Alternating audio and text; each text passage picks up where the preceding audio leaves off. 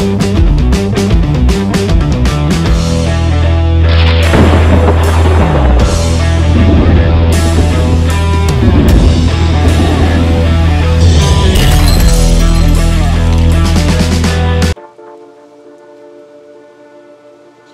a lot of work, but we're almost there. Guys, welcome to Predatory Fins. Today, we're not gonna be setting up new systems. As you can see, we actually have this whole row set up. We still gotta do the plumbing, which is, for me, is the most pain in the butt part. We still gotta put the tanks on this side. And we also already moved these tanks. Now, they're only able to see it out of one side. These, I think, are 8 by 24 or maybe 26. They're gonna be great because we need more tank, we need more water volume to get more fish in. So if we get like 100 of the same fish, we can put it in one of these tanks. But in the future, we would like to build the same exact thing on this side so you can walk around and have tanks on both sides. But again, today is not gonna be plumbing. Look, all the plumbing for these systems are already ready to go. I honestly don't like plumbing myself, but I'll do it if I have to. And he's been doing it for a lot longer, so, you know, he's better than me. Just let him do it. But we gotta have some fun. Today was a pain in the butt day. It's raining, it's getting cold, as you can see.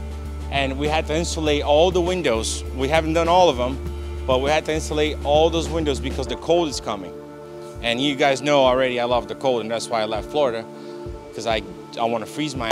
I'm not here to plumb fish. I'm not here to do unboxing. I'm not here to clean anymore. I'm tired. I just want to be done. But I do want to enjoy this as a hobbyist. So what we're going to do today, I set up a little tank there, just cheap, easy, just what we had around. Set up a little tank. We're going to get some fish, put in that tank. But before we do that, I want to set it up. I want to put some driftwood, some plants, and I want to go to my favorite fish store. So if you guys want to see what fish we add into that tank, stay to the end. Let's get it done. Do you have something to say, woman? Let's go. Thought about, I really want to start growing some fish, right? And I put this little tank together here for you. I'm going to show you guys how to immediately be able to put fish in this tank without having to go through an ammonia spike or anything that can happen for you to lose them. And it's very simple. A lot of you guys ask me, oh, why you have all those media bags floating, the bags of media? So this is a lot of bacteria living in here, right? It's already cycled media. So when you put anything from a system that's already up and running, not the water, okay? A lot of times people say, oh, I use the water from my tank. No, no, no. You have to use either driftwood, a sponge, or any substrate, right? From an old tank that's already up and running, cycled, take it and put it in here. Now, my idea today was, I have the sponge here I left it in a tank for about 2 weeks with a lot of fish and the media. And then I had this little skimmer. This is for a saltwater tank. So what I'm gonna do is I'm gonna add the media inside of here. The water is gonna go through all this media, and eventually all the bacteria will start growing towards this way. It's just a makeshift little thing that I did today just to get this tank up and running quick. I don't have any filtration, but my goal is to eventually get a couple more tanks around this room, and maybe we can do the podcast here when we have all this set up. But I do want to grow some fish, and the fish that I want to grow here today, I have to pick a fish that can also take colder water because this driftwood is taken out, so we're not going to be able to put a lid. Eventually, they're going to be able to handle just cold water and be okay with it. But I like the way it looks. Look from the front. It looks okay right now. So we're going to add some. This is what I got. Let me turn the light on. We're going to add some plants that we went, and we got it already. I don't know what this plant is called. Do you know what this plant is called, babe? Oh, here you go. Plant? Asian water fern. Yes, live plant. B. heteroclita? Heteroclita. Is that how you say that? Yeah, right? Heteroclita? Looks like it. Okay, well, it's a clita, so it's a girl. Here, I think we have a bamboo and 2 long grasses. I know nothing about plants. I know nothing about plants. I like this one a lot. I like this one because it's a bamboo tree with moss cover. Well, moss cover bamboo branch. So I want to see what it looks like. Apparently, you have to leave it in the light, and hopefully they will grow. And then I also got the substrate. It's an Eco Planet aquarium substrate. Hopefully it works, but it should be good for plants, or I just lost $20. Like I said, I don't know nothing about plant, neither does Sugar or Lisa or Ryan. All right, so that's all we're gonna add to this tank. I want to add this stuff right now, and then we're gonna go to our favorite fish store to pick up our fish.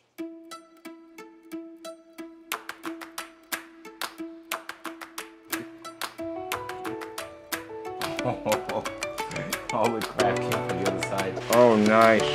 Definitely gonna need a water change after this.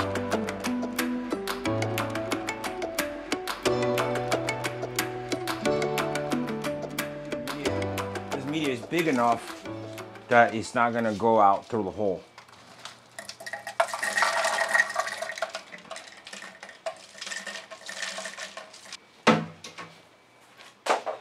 All this media here, it's already cycled, right? So basically what this is doing is pulling the water from here, shooting it down. All the water is gonna pass through it and come out from this pipe. And that will help cycle this tank a lot faster and not have any problems with an ammonia spike. But this is not the proper setup because this is a saltwater skimmer.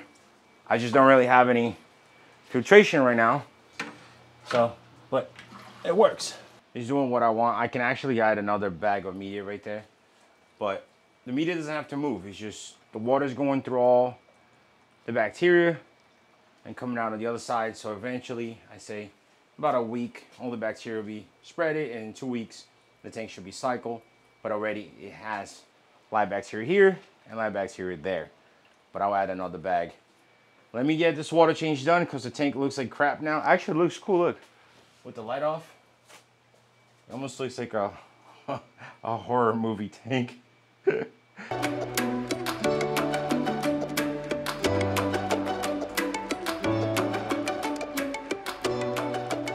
your new tank, bro. You like it? Is it gonna help you stop whining? Maybe not. What do you think? Guys, it's late night, so Lisa's gonna have to take Ryan home. Are you gonna keep acting up, or? That's a yes. I was gonna say, let's go to our favorite fish store and go over there, open the door, and come back in. But there's no time to waste because this child does not stop crying. Can we just get the fish real quick and leave him acclimating? Dave, talking to you? All right, so come over here real quick. Brian, just 2 minutes, bro, 2 minutes, okay? Just 2 minutes. Daddy has to come back to work. All right. Since that tank is gonna be like a colder water because we're not gonna plug a heater, let me show you the fish that I want. So I wanna add one of these tiger muskies. They're on the bottom, like the thinner ones on the bottom. I wanna add one of the barramundis. Look how they all look at us. Right now this tank is cold, it has no heater. Okay, and then right here, I'm just gonna take all these guys. These are the giant trevallies.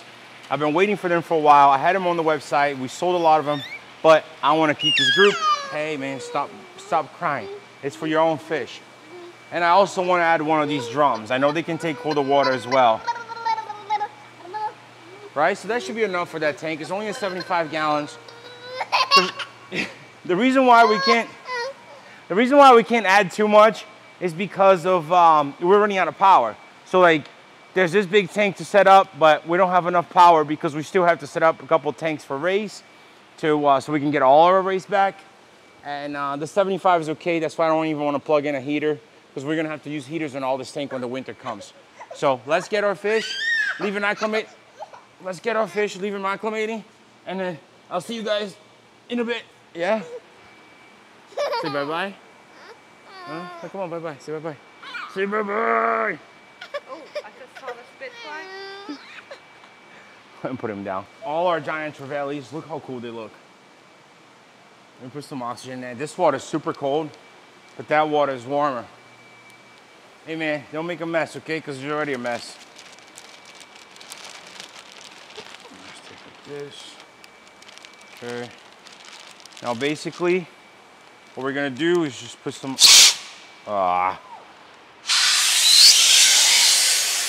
Ryan used to hate this when he was little, remember? When he was a baby?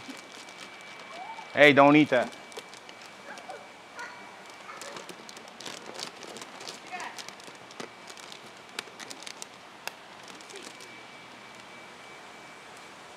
Excuse me. Look how cool they look. Look, look, look.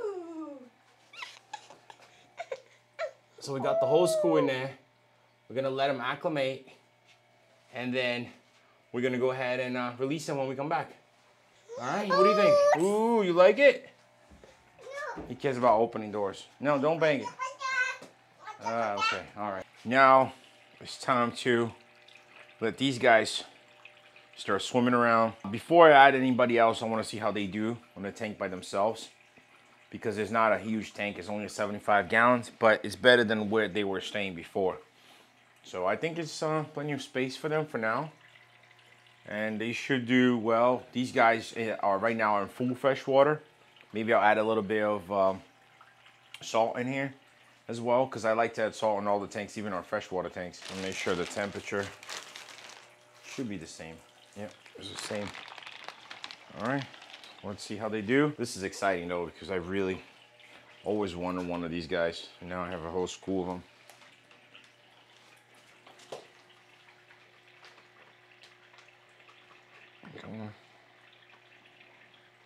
Oh yeah, that looks awesome. What I like about giant trevallies too is they're always swimming, and they're schooling fish, and they're always swimming around. They never stop moving. I like that. That looks really cool. And they're healthy too, so hopefully let them acclimate for a little bit, and they will start eating. Let's see from this side. Oh yeah, they look like they're happy. And you know, for those of you who don't know, giant trevally are saltwater fish. They can also live in freshwater when they're young, and they should grow pretty big. Not as big as an arapaima, but they can also get decent size. So right now we're just gonna keep them in here until they get bigger, and we move them to a bigger tank. But yeah, maybe I'll just add 2 more fish in here, because that's a lot. Not because of the media, because the media will be able to handle. Plus we're doing water changes, but I want these guys to have all the space they can have. There's a problem already. I switched my mind because I want to add some other fish in here. And that's the problem when you have a variety that you can get anything you want just a couple of steps away. So I wanted to add some color into this tank, right? Because all the fish are silver, and I decided to add this guy. I always like them every time they come in. These are called the golden puffers, or avocado puffers. You'll be able to see when he's out the bag. Super cool. But I think that they need a little warmer water, so eventually we're gonna have to put a heater in this tank. Right now, it's not cold at all, so he's gonna be okay. But I decided to get him, add him in there, since we only had a few left. And by the way, guys, all these fish that I'm adding to this tank is on the website as well, besides the giant trevallies. Maybe I'll still leave some up, but I definitely want to keep a group of 6 and grow up a group of 6. And instead of the tiger muskie and the barramundi, I got the croaker in there. I got one of the smaller ones, so he can clean the bottom. And I got a Chinese perch, because the Chinese perch is pretty much around the same size as the giant trevallies. As of the barramundi was a little bit bigger already. It's about 6-7 inches. So we're gonna go ahead and let these guys acclimate. Puffer is ready to go. But let's see. I like oh, these guys are ready to eat already. Can't wait. Let's see if they will eat after. Come on, buddy. Welcome to your new home. Oh, he looks so cool. So these dudes, I don't think they grow past 5 inches, to be honest with you. 4.5 inches already an adult. So I think these little guys won't get big. So the 75 will be great for him. The Chinese perch is like ready to get out. Come on, buddy. Croaker. The Chinese perch is pretty dark. Once he acclimates to the tank, he should lighten up a lot and look a lot better. But they almost do look like a barramundi. Same body type, same body shape. And croaker's right here. Now these guys, they're eating shrimp, but you actually have to feed them a lot, because otherwise they will always start looking a little thinner. So you do have to feed them a lot. Look, the red is starting to come out. Beautiful fish. And they grow too. They grow, I think the biggest one I've seen is probably like 24, 30 inches. So right now we have the golden puffer, the Chinese perch, the croaker, and the giant trevally. So I think this tank is pretty much done. We're gonna go ahead and see if we can feed them. I'm gonna start defrosting some shrimp, and let's see how they do. But so far, everybody looks pretty good.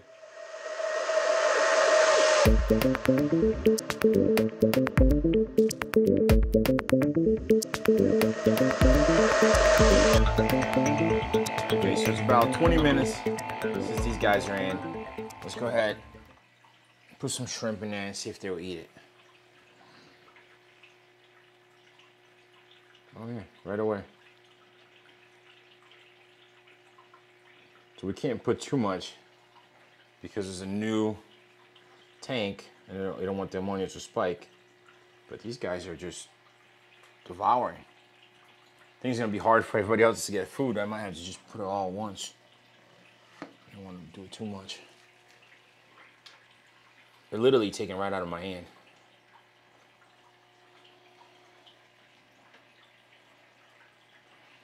Yep, they love shrimp, all right. Well, at least they're spitting it out so the other fish can get some. So the Chinese perch looking at it. Now with perches, you gotta be very careful because if you have rocks in your tank and the food goes on the ground, he's gonna suck it. And next thing you know, he swallowed the gravel and the gravel will be stuck inside of him and he'll die. I had that happen to me with a detinoid. So you just gotta be very careful. Try to always feed him on top. But those guys ate. The puffer hasn't eaten anything yet. Let's just see. Let's just see how they do. Let me know in the comments below if you guys like this tank. Let me back up a little bit so you can see it better. And what we think we should do different. I might take this stuff right here out and just leave the two big driftwoods and the plants. Maybe add some more plants in the future. I just want a lot of space for them to swim around on top because they will probably outgrow this tank pretty quick.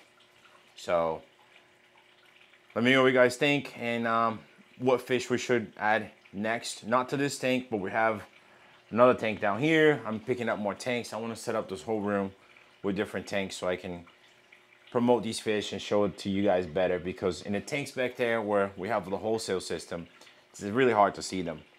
And a lot of these fish are very pretty, beautiful animals, and it's just hard to see unless you have something set up so they can acclimate to the tank and start feeling more at home. These fish are looking amazing in here. I almost forgot what it's like to have a tank set up like this. Even though it's small, I like the look of it, you know, because like I said, our tanks over there are plain because of a situation right now which is easier to clean. But since we have these fish here right now, let's learn a little bit more about them. The giant trevally, for example, right? If you just Google real quick, it says the giant trevally, also known as the lowly trevally, barrier trevally, giant kingfish. So these are also called giant kingfish, which is pretty cool. I like that name. It's a large marine fish classified in the jack family. So we also have the red mangrove jack, but I didn't want to put one here because I think he will eventually kill all these guys. These guys don't really tear fish apart or prey. They just swallow whole, almost like an arapaima. But reading more about them, these can get up to 6 feet in the wild.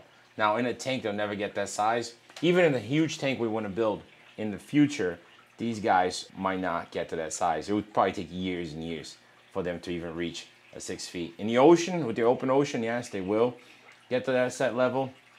But these, I believe, were farm raised for food in Asia. So it's pretty cool. We're giving them a second chance. 6 feet and 160 pounds is the world record. That's like a human being, which is pretty cool. So they do get massive. For me, they have like the same body shape of a tuna, pretty much. So they're built for speed. And I've seen videos where these guys are coming out of the water, and you know, when a bird is swimming by, they just grab the bird right on top of the water, which is insane to think about. Do giant trevallies have teeth? Let's see. The upper jaw contains a series of strong outer canines with an inner band of smaller teeth. So they do have teeth, but like I said, I don't think that they really go trying to chop fish apart. They mainly swallow them whole, as far as I can see, even with the shrimp that we feed them here. Oh, this is a pretty cool one. How fast can the giant trevally swim? An aggressive, large, and powerful fish, these attributes make giant trevally an ideal game fish, averaging over 40 inches in length, nearly 30 pounds, well, I guess is a little guys, and can swim up to 37 miles per hour. Can giant trevally live in fresh water? Giant trevallies are primarily a saltwater fish. However, the young ones growing up in the estuaries are very highly adapted at tolerating freshwater, like these guys. So they are really awesome fish, and the more I learn about them, the more I'm happy that we decided to keep them and grow them out, because they are pretty cool. But let me know in the comments below what other fish you guys want to learn about and see a setup like this. I do want to set up one for the mangrove jack. I also want to set up one for the African tiger, both of them, the Vatatas and the Goliath tiger. And I also want to set up another tank for the wolffish, the Aymara. So there's a lot of things we want to set up. But let me know in the comments below, what fish would you like to learn more of it, and or learn more about it and see it grow here at the shop. Guys, before we go, let's see what this tank will look like with the nightlight. Ready? It's top view. Let's see side view. It's a little cloudy now because we put the shrimp in there. And like I said, this is just a quick setup that I just got stuff together fast just to make it happen for you guys. And I also wanted to get them out of the basket into something else. But I do like the way this tank looks. They'll probably outgrow this tank fast as well. So we definitely gotta start looking for something bigger for them. And then maybe we can just add a different type of fish here. Another fish I want to raise will be a tiger muskie. And they'll probably do better by themselves because they're super aggressive. So there's a lot of predatory fish that I want to grow, and I need your help for that. So make sure you like this video and help me convince my wife and Kevin Way and Oi that we should set up more tanks to grow out fish. Love you guys, and I'll see you next time.